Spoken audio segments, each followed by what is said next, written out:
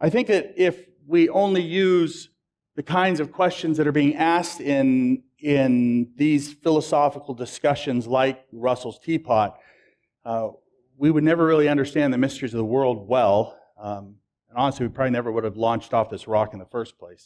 If everybody thought in the way that Russell's Teapot is presented, then we wouldn't have made it off the earth? I'm sorry, but I don't understand how you can actually say that. Because if you guys don't know what Russell's Teapot is it's a thought experiment meant to convey why people that don't believe in God don't believe in God. So you have theists out there that make the claim, well, God exists. Okay, great. Where's your evidence? Well, we don't really have physical evidence in that kind of way. This is, experience or something or another, magical miracles. Some guy had a short leg and now he's got a longer leg. That kind of thing. It's to illustrate the philosophic burden of proof. So you have the religious people that have a burden of proof to prove that their God exists. Just like with Bertrand Russell and his teapot. Bertrand Russell said, well, there's a teapot orbiting the sun in space somewhere around Mars. Or so it's been formulated different ways. But let's just say that. Like there's a teapot out there orbiting the sun. Okay? What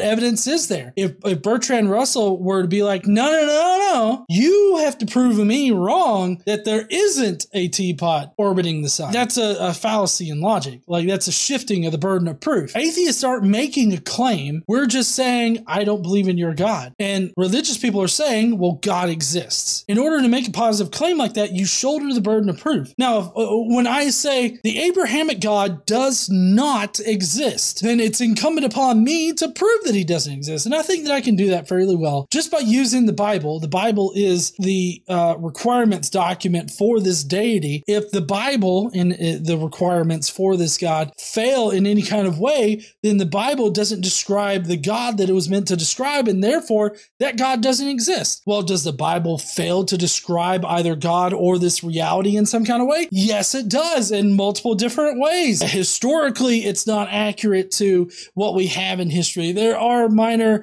people and places that it gets right, but the overall message of the Bible is not congruent with what we know about history through archaeology as well as other disciplines in science. So the Bible cannot describe reality as it exists, as we experience it. So the God that it describes also is not real. So that's an overview of my argument against the Abrahamic God. But the point that I'm trying to make here is that you shoulder the burden of proof whenever you make a positive claim. Religious people are saying, hey, this God exists. So they have to prove with evidence that he does. And that's the purpose of Russell's Teapot. And apparently this has something to do with just not believing in a God.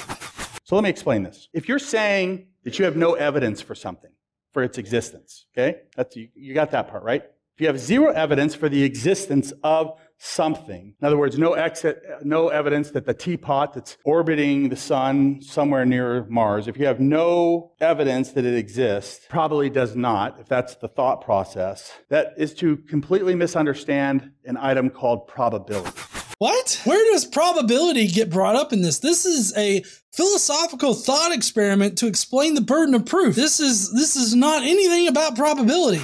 Probability is key. You use probability all the time, even though it's maybe not a word that you use all the time. But let me explain how probability works and how this helps us make sense of our faith in God as well as science and what science understands. For example, I have a coin here. If I was to spin the coin on this table, and when it stops, what would be the odds that it's going to be heads? 50%. Unless you want to count the, possibility that when you spin it, it's going to stay upright on its edge, which could happen. That's a little bit of a percent. But if we don't want to consider that possibility and just whether or not it lands on heads or tails, it would be 50%. Like it's got a 50% chance because there are two sides to it and it's got to land on one of the two sides. And so you've either got heads or tails, unless it's not a quarter or something like that. And it's like one of those double-headed things that Two-Face has, but even Two-Face has a scratch side of it to denote, the bad side versus the good side. But even so, if you have a double-headed one, then it would 100% always land on heads. But let's assume that it's just a regular quarter or some other coin. It's got a heads and it's got a tails. It's got two different sides. And so it would be 50%. I don't know what this has to do with Russell's Teapot or atheism or science necessarily, but maybe he'll get there. What is the probability that this coin is going to be heads? Now, there's evidence that could help you with this, right? What's some evidence that could help you to know if it landed heads or not?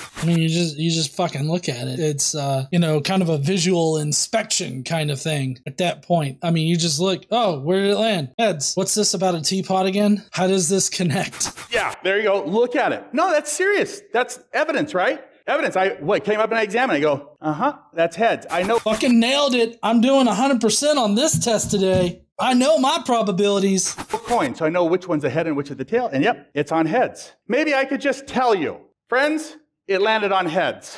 Well, if we're just going by that, that would be, if you were to factor in all of the different inputs and everything like that, you'd have to figure in, well, how reliable is this person? Is he likely to lie to me about whether or not it's heads? I mean, even on a football game, when they're flipping to see who kicks or who receives, I mean, they flip it and then they have multiple people confirm that this is what it landed on and everything like that. So, I mean, I get that he's going for a very simplistic kind of example here, but once you start going into like, oh, well, I could just tell you what it landed on. Oh, well, then I have to consider what's the proclivity for you to lie to me. In the grand scope of reality, I guess it's still 50-50 as to whether or not it landed on heads. Then it's a totally separate thing for me to know whether or not it landed on heads. Like, that's a totally separate calculation that you'd have to run that would involve those factors that I listed, whether or not this guy's trustworthy, what kind of coin it is, and all this other stuff. Maybe I'm thinking a little bit too much into this, but I'm seeing where he's trying to be really simplistic about complex, like, shit. Also, how does this relate to Russell's Teapot? I don't fucking know.